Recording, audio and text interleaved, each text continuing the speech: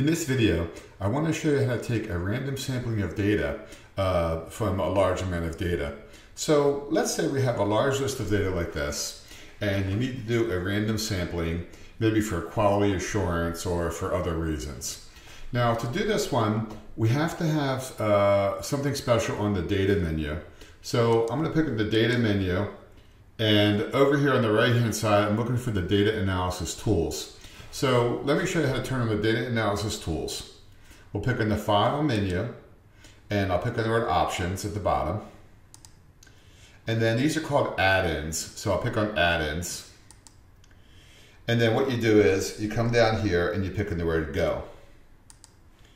And then what you want to do is you want to pick where it says analysis tool pack, and then click on OK. Now notice on the data menu, now I have something that's called data analysis. So let's go ahead and click on data analysis, and then you'll get this window which has many data analysis tools. Now I probably have other videos about some of the other data analysis tools, but let's scroll down and we'll pick on the word sampling, and we'll pick on OK.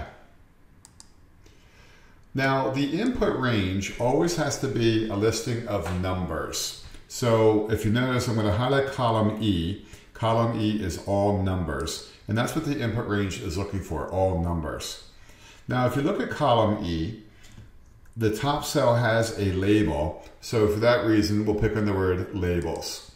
The input range wants numbers only, but it'll make one exception if that column has a label like this one does. Now notice what it says, random number of samples, and I'm going to click there and type in 10. Let's say out of that big list of numbers, I want to return 10 random numbers. So we're going to put the result in a new worksheet. So for the input range, I have column E. Column E does have labels, as you can see right there. So that's important that you would check that. We're going to do random number of samples, and I have 10. Of course, you would type in whatever number that you wanted to there. And then we're going to put it into a new worksheet. Let's see what happens. I'm going to click on OK. And now it went through all of those numbers and it returned 10 random numbers. So watch again. You have this big list of data. And in this case, I showed you how to turn on the data analysis tools. So I'll pick on the word data analysis, and we'll pick on sampling. The input range is going to be column E because that's all numbers. And that's what the input range is looking for. Column E does have a label up at the top, so make sure you pick on the word labels. This time, let's get 20 random numbers. That's a sample, and then I'll click on OK. And now it returned 20 different numbers.